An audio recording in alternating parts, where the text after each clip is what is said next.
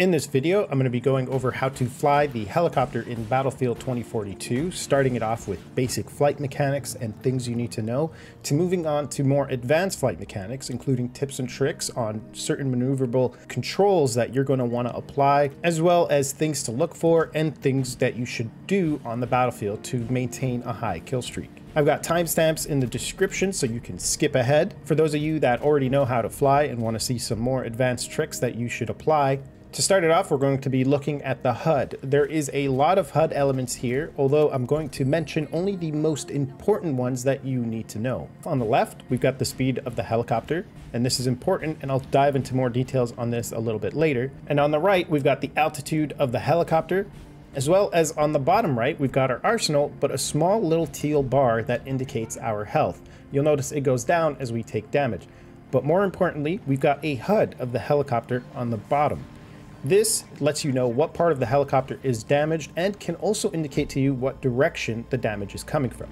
For example, my propellers took damage here. This indicates to me that the damage is coming from above and therefore an enemy is above me. Another important thing to note is the minimap. This lets you know where the threat is and where you should be on the battlefield.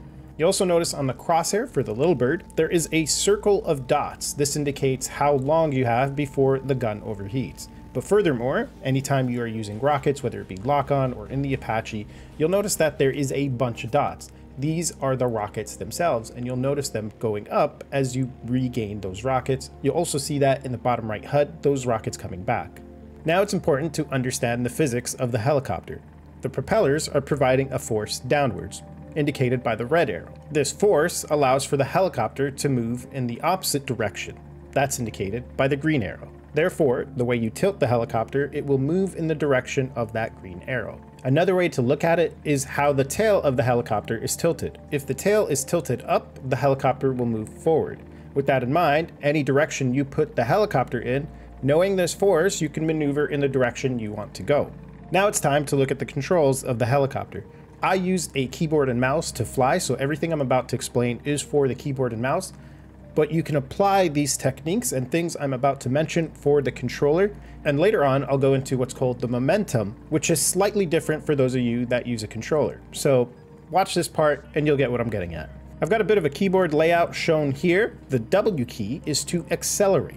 This lets you go up. You'll notice that if you hold it down, the speed of the helicopter increases, and when I let go, it starts to instantly decrease without me even having to press S to decelerate.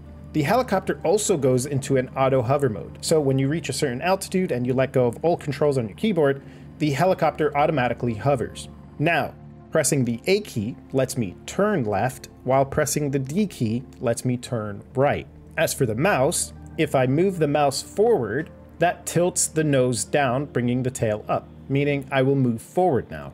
This is also true for the inverse of this, meaning if I pull the mouse down, the tail will tilt down and bring the helicopter back. You can obviously speed this up by accelerating. However, an important thing to know about this is I am using the inverted flight control.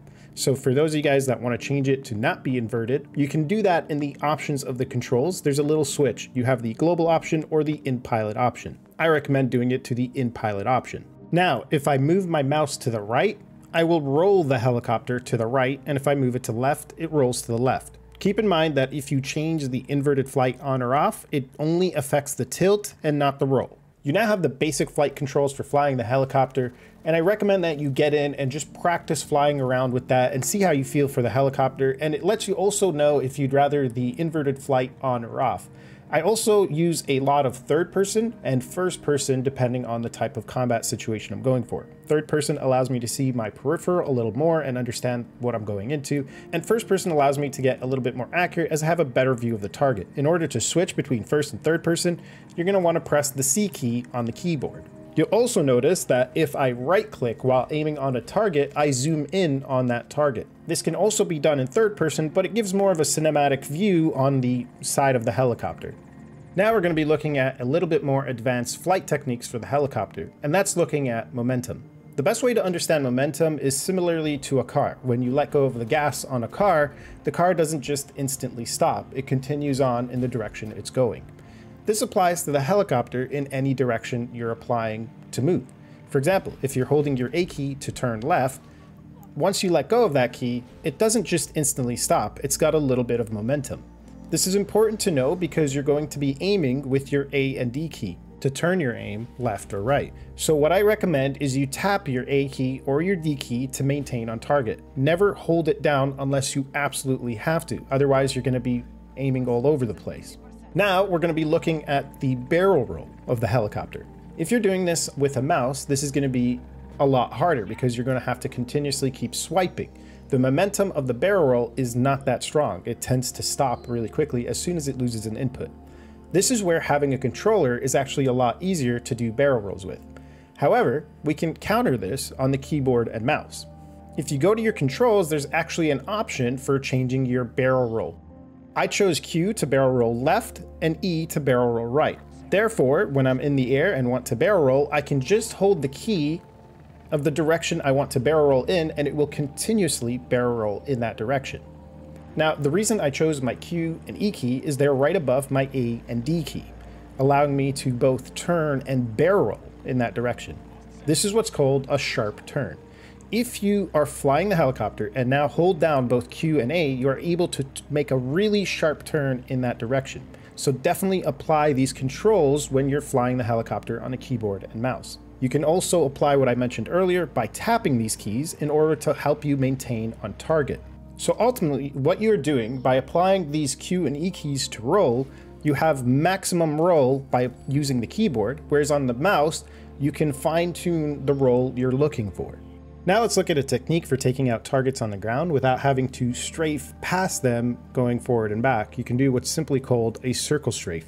In order to circle strafe to the right, you're going to want to roll the helicopter to the right while tapping the left key. So in my case, I'm rolling with the mouse to the right while tapping the A key in order to maintain on target. It's really important you tap here, and the only time you need to hold it down is when you're undershooting. However, there are going to be times when you can't maintain, and using the roll with the turn on the keyboard that we mentioned earlier will help you make a sharper turn to maintain on target. This does take a little bit of practice because you do have to play with the accelerate as well, where you have to tap it. So I recommend you get in and practice doing this on some trees and get the hang of how you maneuver.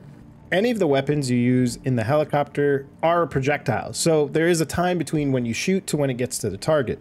So there's a couple of things you're going to have to compensate for. The first thing, of course, is bullet drop. So you have to lead a little bit above the target, but this is also dependent on how far you are from the target. The second thing is the direction you're traveling and the direction they're traveling. Since there's a time it takes to get to the target, you might have to lead ahead of the target depending on which way they're going and you're going. Ultimately, this bit of info I gave you takes practice to get really good at, but just know that you will have to lead no matter how you're moving and how the target is moving. And the last thing I want to mention is pay attention to your flares.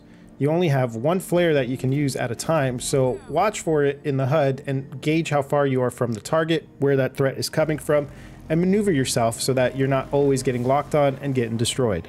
And if you guys enjoyed this video, please do drop a like down below because that really does help me out. And let me know in the comments if you want me to come out with more advanced flight techniques and things that you should be looking for on specific maps. And if you haven't already, please do click that subscribe button and turn the bell on to be notified when I come out with more Battlefield content.